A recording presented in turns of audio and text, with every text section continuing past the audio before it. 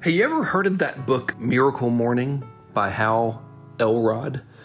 I listened to that like a couple years ago on an audiobook, and I can't remember exactly what it said, but I'm mentioning the book because probably some of what I'm going to share with you is inspired by what I've read, or more accurately listened to, in that book. And I want to give credit where credit is due, preemptively, because surely none of this is original. I want to introduce you to the concept of the imperfect morning routine. We all talk about, or not we all, but we all at least hear about a morning routine and the importance of a morning routine. And when I started hearing about that, I was like, man, that sounds hard. Like, what if you miss the morning routine and you don't do it right?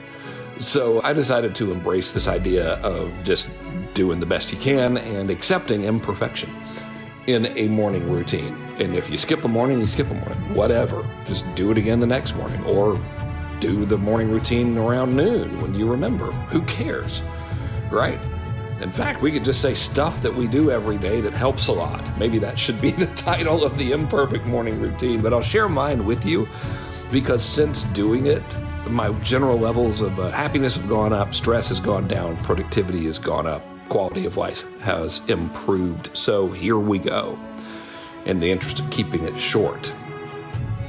Number one, try to get up earlier than everybody else in the family so I can do this stuff uninterrupted. I don't set the alarm for 4 and then get up and do 2,000 burpees or anything like that. But generally speaking, I try to be out of bed earlier than the rest of the family so I can do my stuff and not be interrupted, and also not feel like I'm isolating myself from my awake family and ignoring them, because I don't want to do that. So that's thing number one, make the time. Okay, make it. If you have to get up, get up. Come on, you got this. Step number two, boy, I feel dumb saying this, is actually, you know how people say, hey, have those minutes of gratitude every morning? That works real good. And I think the reason it works is I think it releases dopamine or serotonin or something in your brain. I don't know. Here's how I do it. I do it through prayer. You may or may not know, but I would consider myself really to be like a hardcore Christian, but not the kind where like I'm all judgy against everybody else. Just crazy about God. What can I tell you? Get a lot of peace from it. Crazy about all three of them. The Father, the Son, and the Holy Spirit, and the archangels, in fact. I study orthodoxy.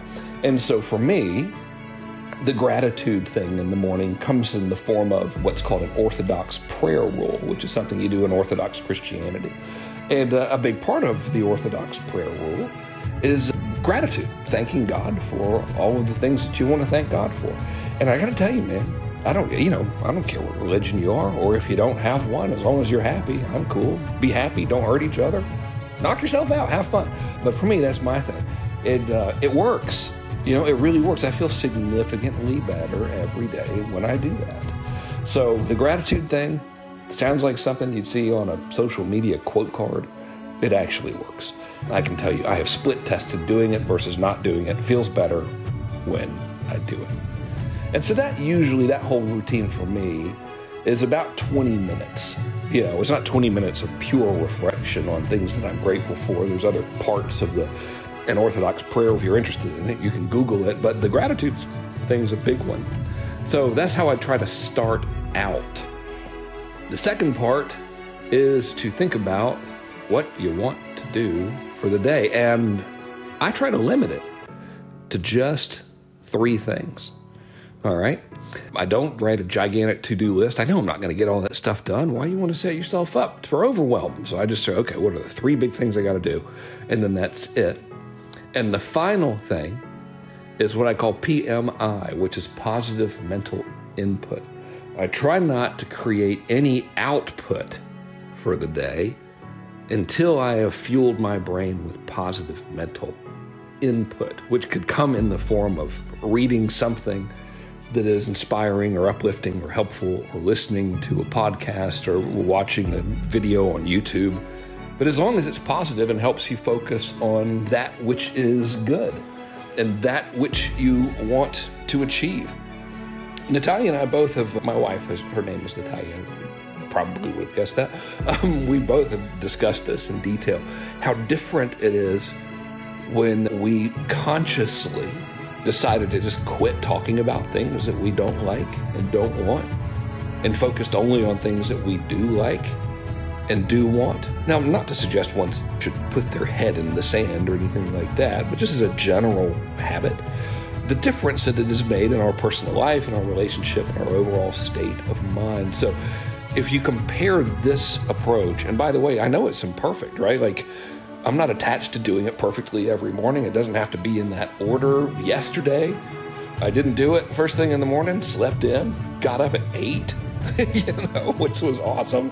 The kids were already up, they were having to get on Zoom class, and I'm like trying to help them get on Zoom. I didn't do this morning thing until like 10 yesterday. So it doesn't have to be perfect, but man, I tell you, if you just sort of take a little time to do those 3 things in whatever order you want, sure does help.